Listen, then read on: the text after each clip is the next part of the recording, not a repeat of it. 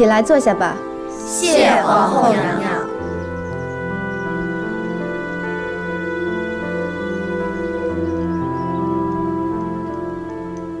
皇后娘娘今儿穿的这身衣裳，花样虽少，却以青朗为主，看着很是大气。娘娘衣上的折枝花针法，像是我大清刚入关时实行的绣法呢。可是夏宫里最实行的，是在整件衣上满绣轻巧花样，会用金银丝线和米珠薄薄织起，或织金泥金，缀在江南最软的绸缎上，真的是又华丽又轻软。皇后娘娘，你身上这身衣服颇有古风，看着也很别致。那看来，大家还是觉得本宫这身衣裳不错了。是。本宫查看了内务府的账本，见后宫每年所费衣料之数甚巨。本宫的这身衣衫虽然是绣花，但疏落简朴，而你们所穿的衣服，且不论衣料，便是这刺绣一项，便所费太多。皇后娘娘说的是，可是咱们也不是用不起这些呀。后宫所事，民间往往追捧，所以才使得京城中江南所来的衣料翻倍而涨，就是绣工也愈加昂贵。如此下去，奢靡成风，还如何了得？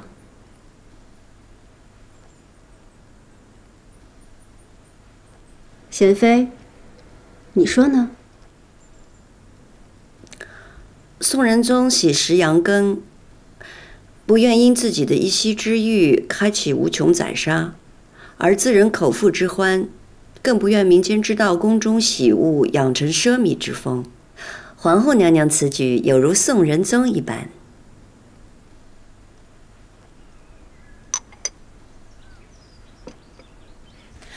皇后娘娘说的固然是，可是皇上一直都说圣祖和先帝励精图治，国富民强。便是国富民强，后宫也不能挥霍，否则祖宗们留下的基业还能经得起几代？本宫以身作则，效法祖宗旧制，从今日起，不再用江南所进贡来的昂贵衣料，不佩戴贵重首饰，平日里用的胭脂水粉和冬日里的炭火也要减半分发。便是协芳殿伺候阿哥、公主的奴才们也要减半。是。皇后娘娘真是克勤克俭。本宫也是想着，咱们身居六宫，但却为天下女子的表率，咱们不能忘了祖宗们定天下的艰难。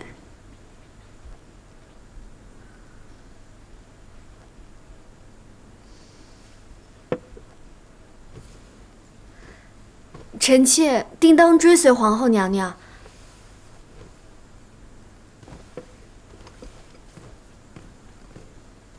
臣妾定当追随皇后娘娘。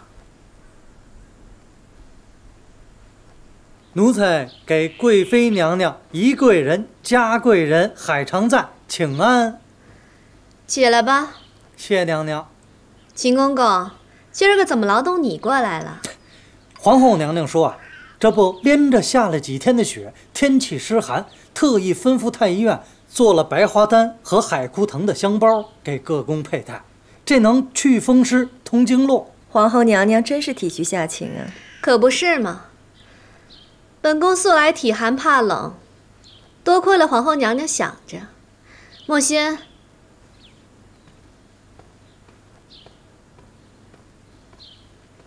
奴才本该还要去启祥宫和景阳宫，那就一并交给宜贵人和嘉贵人了。有劳秦公公了。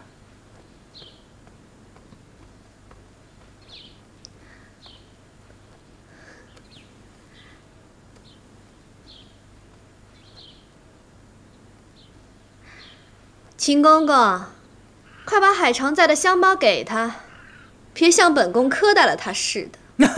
那不能够，都有。来，拿来。那奴才就先告退了。有劳公公了。双喜，给秦公公封点银子送去。哎呦，那谢娘娘了。奴才告退。这香包可是娘娘的情谊，你们可别忘了时时带在身上。那是肯定要带的。得了，别杵在那儿了，回屋去吧。嫔妾告退。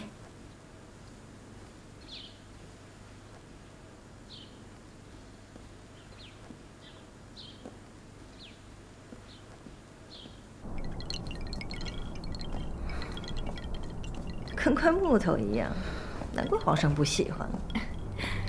瞧她那呆呆的样儿，这样啊才能显得出贵妃娘娘的灵慧聪颖。哪只凤凰身边没有乌鸦呢？你这小嘴巴巴的，是越来越会说话了。刺心，写得越来越好。主儿，内务府越发会欺负人了。皇后娘娘赏给各宫的白花丹和海枯藤，是做成了香包，叫何宫的人佩戴。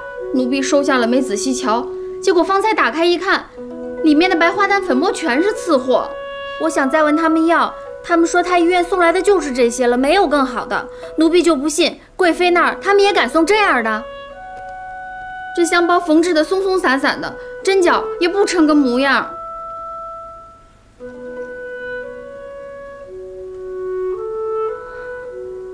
方才我过来，秦丽正眼巴巴地往咸福宫送香包呢。这针脚跟用料，我看都是挺好的。真是小人，这点小东西都要分高低。能用就行了，搁着吧。